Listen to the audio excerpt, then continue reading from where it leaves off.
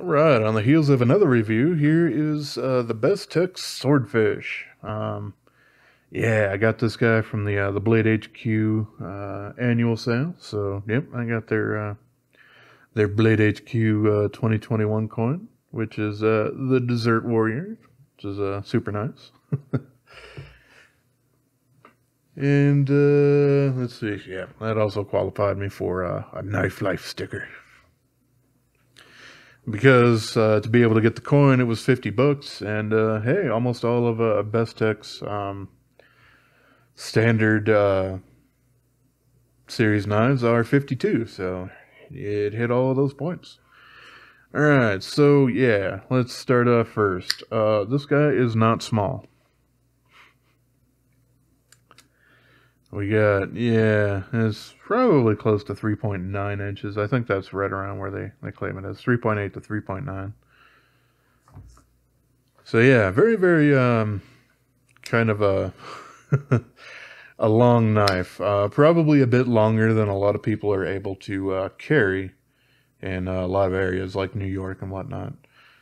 But yeah, it kind of is what it is. I do kind of like these longer knives, and at least with a couple of the places I've lived in, a lot of those knife length laws had to do with carrying them concealed rather than carrying them at all. And according to a lot of laws, as long as a pocket clip is visible on you, like you're not covering it up with a giant coat or something like that, then they're not considered concealed. So there's that.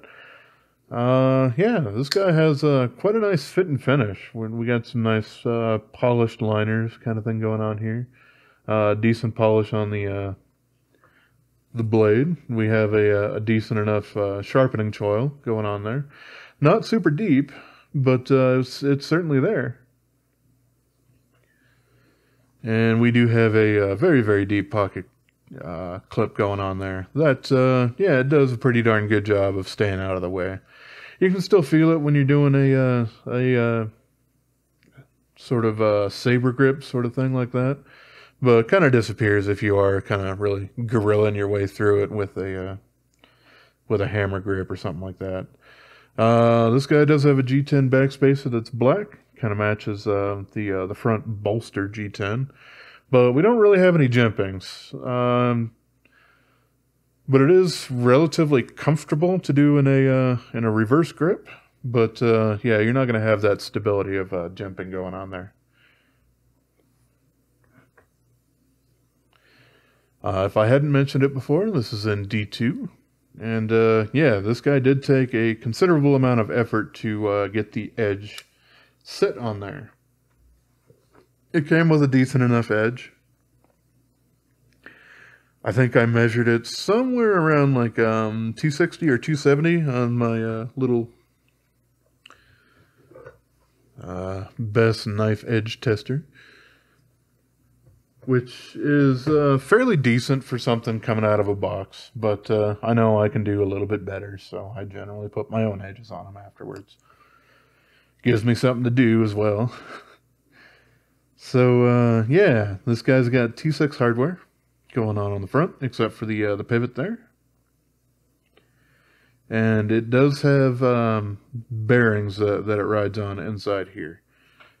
So yeah, we can go ahead and open them up. I will say, the first time that I did open this thing, actually gave me a bit of trouble, to the point where, speaking of hammer grip, I actually did have to use a hammer. And my little watch bar tool, wherever the heck I actually... here we are. Yeah, the pivot as well as some of the back spacers in there were just holding on for dear life. And it really did require a knock to be able to get that loose. Which, hey, if you're dealing with a super, super expensive knife, it's probably not something that you want to do. But, hey, these things aren't very expensive. It's not the cheapest in the world. Like I said, it was $52, but, you know, not the end of the world either. It is kind of interesting a little bit how they've incorporated these scales here too. We'll take a look at that once I finally get this little sucker cracked open. And yeah, you can see this guy had some permanent Loctite on there as well.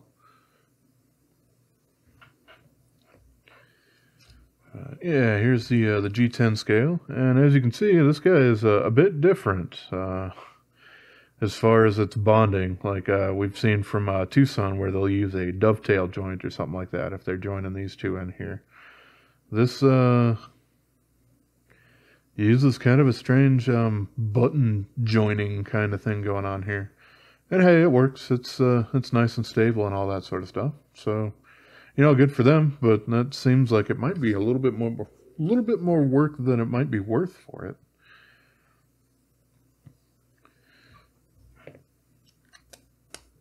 Hey, cool. Yeah, we have a little bit easier time trying to get into the knife here. Let's see, if I remember right, I do also have to loosen these guys up from the back end if I want to fully take this apart.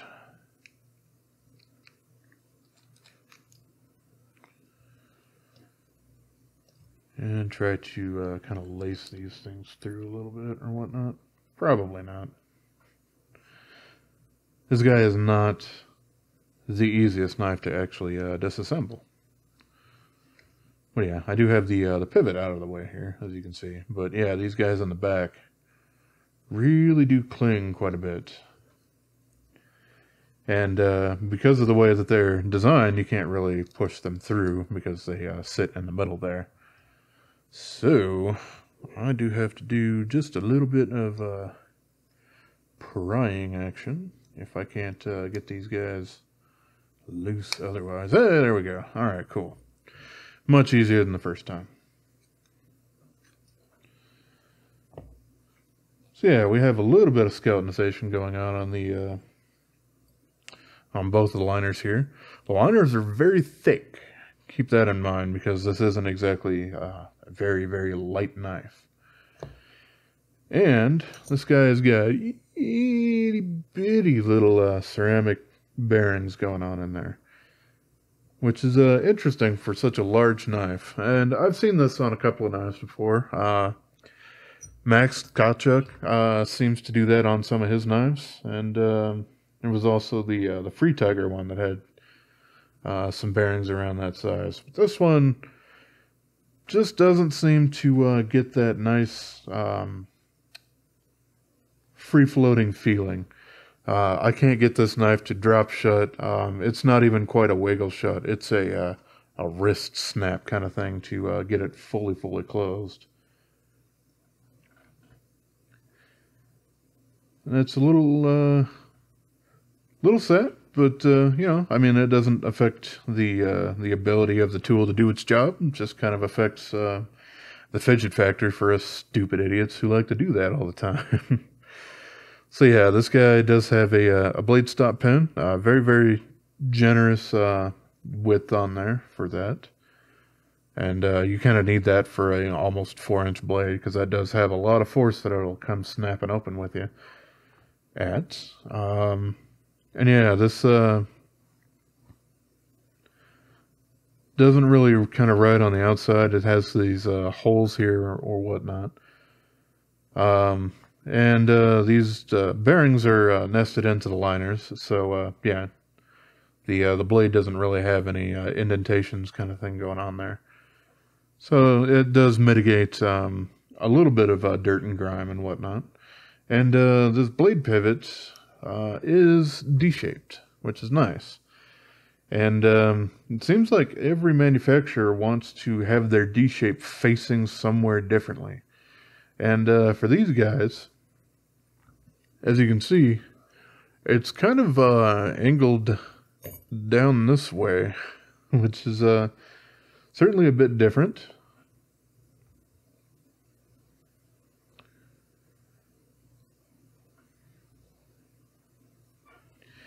But hey, that's how they designed it. So.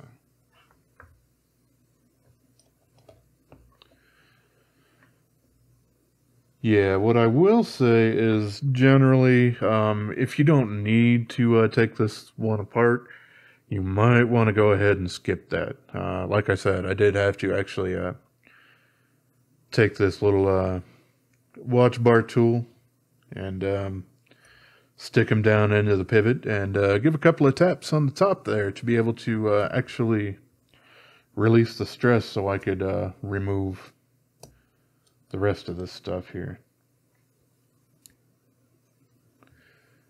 And yeah, if you're not super into that whole sort of thing, or taking a hammer to a knife, which, you know, is generally never a great idea, then there you go. But that was kind of my last ditch effort. I did end up trying to use both plastic and steel spudgers to do my best and kind of pry these up. And these guys were not going anywhere until that pivot was loose. Speaking of which, now it's not actually wanting to go back in place because that D shape was not exactly where it should have been placed. And I'm doing my best to try to get that back in place because these have already kind of snapped back in there. Oh well. Let's wiggle that guy about and whatnot. Always a little easy to actually align the pivot before you put anything else in place on a knife.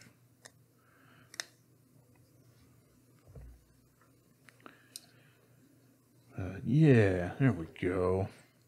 But it is kind of interesting because of the way that they did that join. They have these two screws here. Excuse me. That, you know, just kind of reinforced that join a little bit. Which, to me, seems like it was probably a little unnecessary in general with, you know, just another complication of the way that they've joined these two G10 pieces together.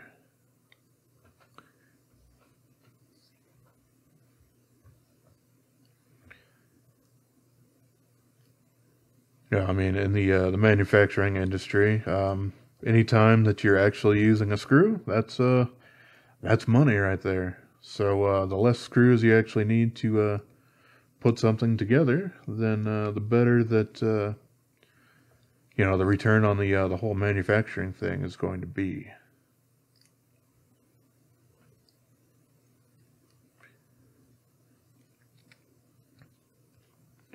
And it doesn't necessarily make a inferior product. But yeah, looking at something like a Hogue Deca, that thing is like stuttered in screws. It's got like I think 7 or 8 that are attaching the liners to the handle scales there, and then of course the pivot and the pocket clip and everything. It just really seems overkill.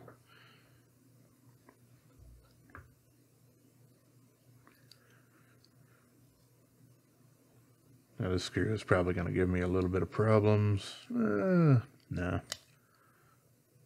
We'll just brute force them a little bit.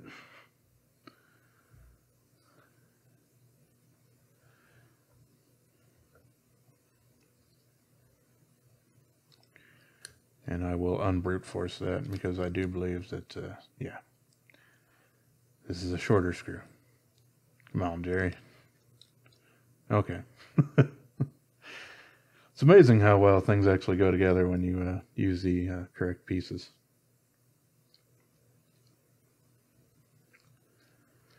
I do have some mats that I can have different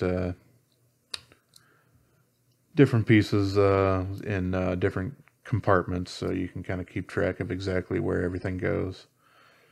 Some people use that if they're disassembling like a video card, if they're repasting or you know, just cleaning it out or whatnot. And I guess for some of those it does make a little bit more sense.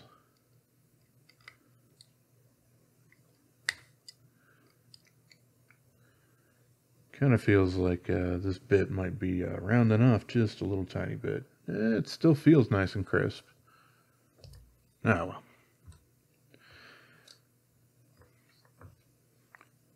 Alright, time to adjust that pivot tension.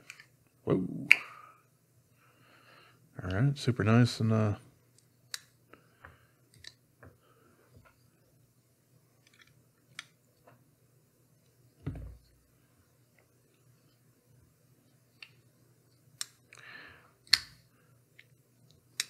yeah. So there we go. We got them all back together and everything. No problems there. But yeah, pretty much no matter what I've been able to do, it's, you know, a violent wiggle or a wrist flick to be able to get the blade to close. It is not going to be a drop shutty kind of thing. And I do think a lot of that's probably just the itty bitty kind of bearings that they have in there for this particular blade. I do like the blade shape quite a bit.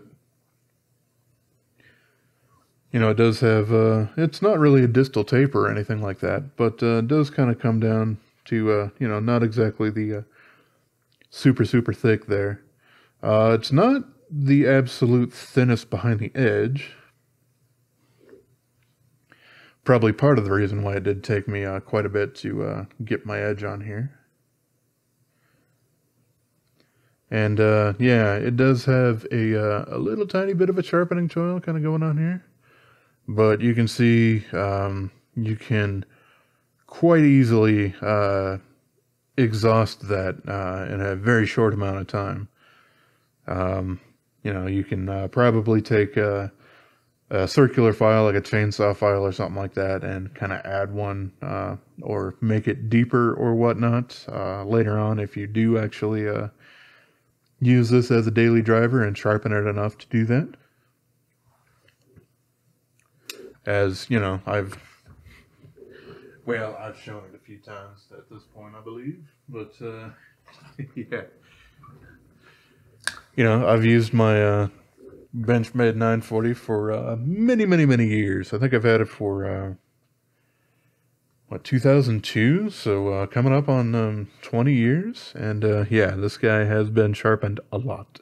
And it's much smaller because of that. This guy's never had a sharpening choil or anything in there, which is why you certainly see that smile going on here on the end. That's something that a sharpening choil is certainly there for.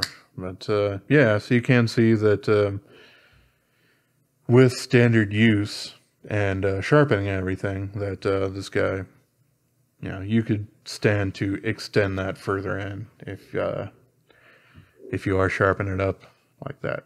The other thing about the pivot is it's kind of that kind of, you know, angle or whatever. They do it so that this is supposed to be kind of vertical. This is supposed to look a little bit like a B and a little bit like an 8. And you can see it's not exactly vertical. It's kind of off center, and I don't necessarily think that was the intent, but that is certainly what has happened here.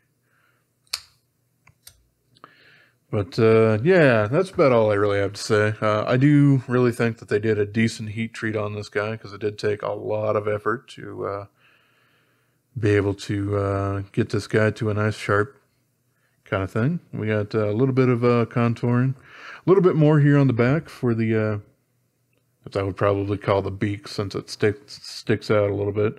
Makes that just a little bit more comfortable for your fourth finger, which it's absolutely going to fit whether you have, you know, normal size hands or, you know, baseball mitts or whatever else. Then, yeah, that's going to work out all right. Yeah, I still, this pocket clip isn't bad, but, yeah, that certainly could be better. You know, Benchmade and Spyderco have certainly done a lot, to kind of have their pocket clips. You can see this one's kind of bent all sorts of out of whack or whatever, but it's very comfortable, stays out of the way, doesn't have any crazy pointy edges or anything like that. And Spyderco's end up kind of swooping in a little bit.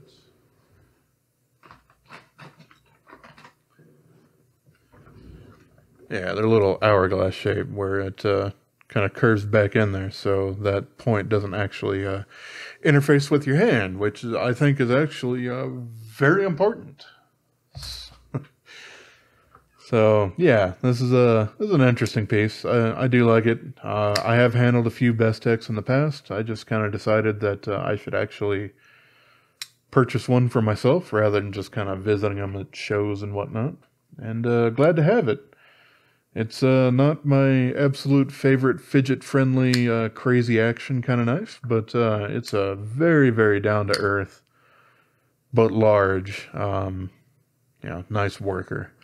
So I guess kind of to get this guy towards the end of the review process, I'll go ahead and do some measurements on him. The measurements for all of my knives are going to be down in the description as well. That way, it's just a little bit easier sometimes to just see something rather than trying to scan through, this what looks to be 21-minute video at the moment into something that, you want that information right now. Well, it's available to you. And pow, yeah, 4.72 ounces or around 134 grams. So yeah, it's not the crazy over 5 ounce knives that I've kind of taken a look at a little bit lately, but still, it's not a dainty little thing, that is for sure. But yeah, let's see. As far as the thickness goes on this guy, it's not too bad. It's like 0.56 of an inch. So yeah, just a little bit thicker than you would get on a Spyderco PM2, like this guy, which ends up being 0.50. And the blade stock thickness on this guy is a nice slicey, basically like 3.4 millimeter. So that's a pretty good trade-off. You get a decent amount of toughness due to the thickness that they have kind of going on there. It also kind of makes it look a little bit thinner because of the swage that they kind of have carved in the back there. So when you are looking at the back, it doesn't look quite as thick because the thickest part is behind there. But yeah, it's not like a super wide like 4 millimeter wedge or anything like that. So this guy does a pretty darn good job at slicing. And yeah, that's everything I got to say about that. So yeah, this is the Bestech Swordfish. It does seem like Bestech makes a lot of large knives. Whether it's this guy or the penguin or any other kind of animal that they want to name their knives after, then yeah, a lot of them are at least 3.5, if not larger, which I don't have problems with, but like I said, I do know there's a lot of people in areas that, these are probably a little out of reach for an everyday carry just because it's, kind of against your local laws and regulations. So, all right, well, with that in mind, I appreciate y'all for watching, and I hope you have yourselves a wonderful rest of your day, yo. Subscribe.